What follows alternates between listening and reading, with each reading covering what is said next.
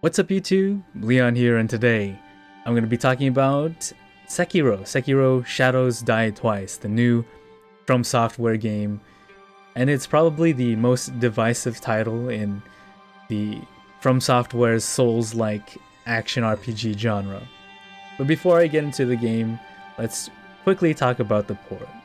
For me, the port has been very solid. I haven't had any crashes or anything like that. The options that the port gives you is your standard stock PC port, nothing crazy and nothing too light. It gives you all the basic options. One option that's missing for me is borderless. I really like running my games in borderless, and this game doesn't have it for some reason. It's a little weird. And another weird faulty thing with the port is controller support. If you have your Xbox controller, it's perfectly fine. It'll run really well out of the box. If you have a PS4 controller like I do, you have to go into the Steam settings and mess with it. For some reason the gyro is mapped to mouse, and I just pretty much unmarked that. It's a little weird, and it works. You just gotta mess with it for PS4 controllers. But other than that, the port is very solid. Before I talk about the game itself, I want to say spoilers, because for these Fromsoftware games, I am very much a person who respects the game and it being fresh for people. And Sekiro especially, I think, should be very fresh when you go and play it. So if you already own the game and you haven't touched it yet and you want to look at videos and see what people think, or if you want to watch a video and see if you want it yourself, I would say just try and keep the spoilers light. I'm going to try to keep the spoilers light, but I'm also going to spoil a lot of gameplay ideas, I guess. So if that's something that you want to keep fresh, just go and buy it and play it yourself. It's a pretty fun game. But for people on the fence, I guess this is for you. Alright, so Sekiro. I don't think I have to go into deep detail about the differences and similarities between the Souls games and Sekiro, so I'm just going to do a very quick just checklist of the similarities. We know how Souls works by now, so I don't really have to explain that part of it. So the world building, quest, exploration, and the penalty for death are the same to an extent. The only difference here is when you die in Sekiro, you lose half your EXP and your money, and you can't get it back. So that's a little bit different from your typical Souls game. Another thing is the world of Sekiro. Unlike your Dark Souls or your Bloodborne, the world feels a lot more alive. There are enemies and characters that talk. You can eavesdrop on these characters. Whenever you fight bosses, they talk to you, they have banter. There's just a lot more things going on, and it feels more alive. It feels less isolated like the Souls games do. It doesn't feel like you're completely alone in this game. Another change is that this game is single player only.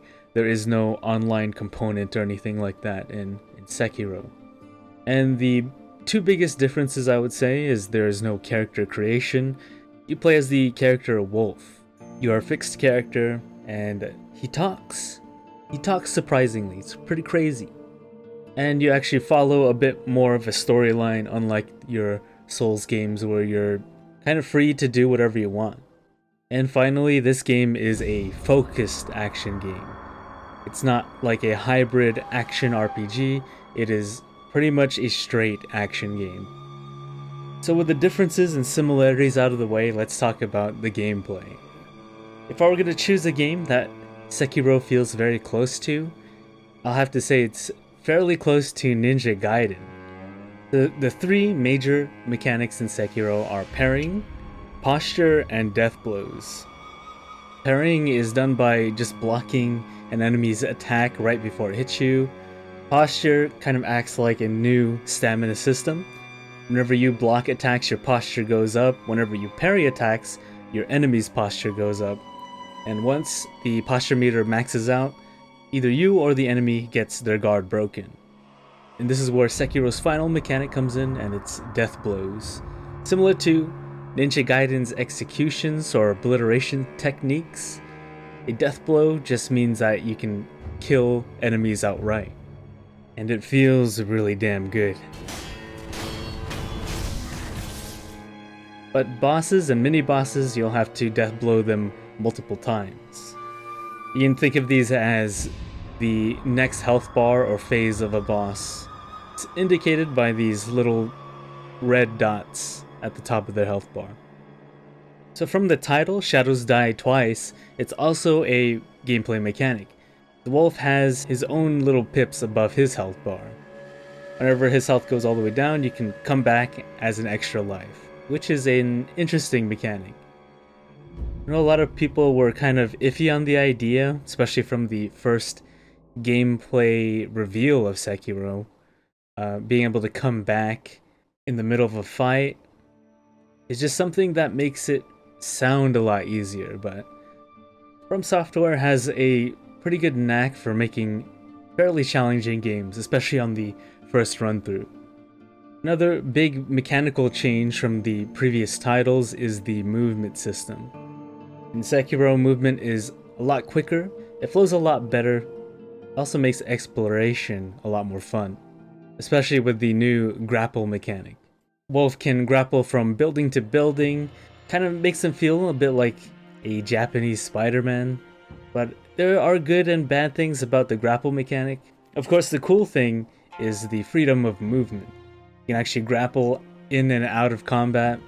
It just makes the gameplay a lot more free-flowing. But the bad thing is the grapple sometimes just doesn't work, or it locks onto something you don't necessarily want to grapple onto. It's a new complex mechanic, and I can understand why it isn't as fleshed out as the other mechanics in this game. It's not a totally bad idea. It just needs a little bit more polish. So this next part kind of comes back to Fromsoftware's roots, and that is the Tenchu series. I do believe Sekiro is some sort of new rebirth or re-envisioning of the Tenchu series, so there's a bit of a stealth mechanic in Sekiro. Stealth does play a pretty big role in this game, in that you being able to assassinate the most dangerous part of a group of enemies just makes your life a lot easier. You can even stealth attack certain mini-bosses and be able to only deal with one health bar instead of 2 health bars. It's not a complete stealth game, but stealth just makes things easier. And again, assassinating people just feels really good in Sekiro. So let's get into the more controversial stuff of Sekiro, and I'll have to say, it's just a weird way the developers threw difficulty in the player's face. While the design of the bosses and mini-bosses are pretty cool, it's just the punishment and reward that is a little bit lopsided. Let's go back to the posture mechanic, the idea of parrying an enemy's attack and them gaining posture damage. Whenever you do that to a boss, it kind of feels like chipping at them. It doesn't feel like you're really making progress during that boss fight. Posture and HP kind of work hand in hand in this game. The more HP an enemy has, the faster their posture recovers, but the lower their HP, the slower their posture recovers. So you pretty much have to deal with 2 health bars essentially. So if you thought chipping a boss's health away in a Souls game took forever, Sekiro will feel even more so. Not only that, whenever you get hit in Sekiro, you really feel it, and I mean really feel it. It only takes about 1 to 2 hits to kill you in Sekiro. Because of this, it kind of limits experimentation during boss fights. There's only one real way to deal with bosses, and that's really just to hit and run. The game really forces you to memorize a boss's moveset, and for some people that's not really their idea of fun. Even when progressing through Sekiro and building your HP bar and posture bar, it kind of gives an illusion of progress. The enemies as well kind of scale with that. So even towards the end of the game, you're still getting 2-shot by bosses. It just doesn't feel like you're getting any stronger than you were at the beginning of the game. So even though there are some problems with this game, overall I think this game is pretty damn good. It kind of feels like a PS2 game in a sense, a single-player linear action game. I mean that in the best possible way. Just like with any other Fromsoftware game, this game has a gorgeous art direction. Fromsoftware is just great at crafting fully realized worlds, and the difference between any of their other games and Sekiro is that this has a very Japanese aesthetic to it. The satisfying gameplay is also a big plus. That's because of the overall improvement in animations. The jump between Dark Souls 3 and Sekiro is actually a huge improvement. The punchiness of the death blows, the feel of the parries, has really great feedback for the player. But even though I've seen it over 100 times, it still feels really good to execute enemies. So if you're looking for something a little bit different than your standard Souls affair, Sekiro is a pretty good departure from that. But if you're looking for more Souls, you're probably better off playing a different game. I would very much recommend this game for anyone who's looking for a new Tenchu or a new Ninja Gaiden game. I would have to say Fromsoftware did it again. I really think they hit it home with this game, especially in the gameplay department. Before I close off this video, I'm going to throw a few tips and things that I found out while playing Sekiro. So first tip is Fuzzy Guard. What Fuzzy Guard is pretty much repeated guards. It's not necessarily mashing the guard button, but tapping the guard button in a way where you're always guarding, but also being able to parry certain attacks. If you're up against something that you don't know the move setup, try fuzzy guarding it. When you fuzzy guard it, you can kind of try and match the rhythm of whatever string that this enemy is throwing at you. While you shouldn't rely on fuzzy guarding all the time, it's just a good way to keep you safe and to avoid unnecessary damage. There is a skill tree in Sekiro, and if you were wondering what 2 skills you should get at the start of the game, those 2 should be Mikiri Counter and Chasing Slice.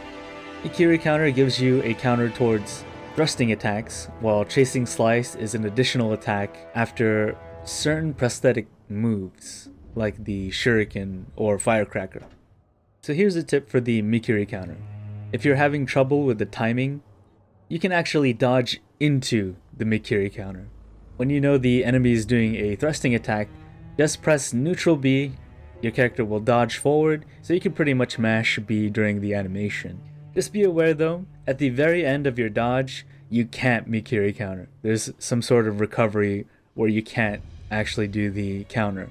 The counter window is actually very generous, so don't be afraid to dodge into your counters. Requires just a little bit of timing, but once you get it down, you can pretty much counter every thrusting attack you see. And here's the really big skill, Chasing Slice. Whenever a boss whiffs a big move, but you're kind of too far away to punish it, use Chasing Slice. It's a good way to keep on the pressure and to keep on the posture meter for a boss. If you see an enemy with a ranged weapon, go ahead and Chasing Slice them. You see an enemy trying to recover their posture, Chasing Slice them. It's just a really good flexible tool that can be used in a variety of situations. And that's it for all the tips and things that I found out. So if you have any extra tips, go ahead and leave it in the comments, I guess. And how do you guys feel about Sekiro? Do you hate it? Do you like it? You think it's alright? Think it's the best Fromsoftware game? Go ahead and tell me in the comments, I guess. This is Leon from Humans Plays, and I hope you enjoyed the video. Peace, peace.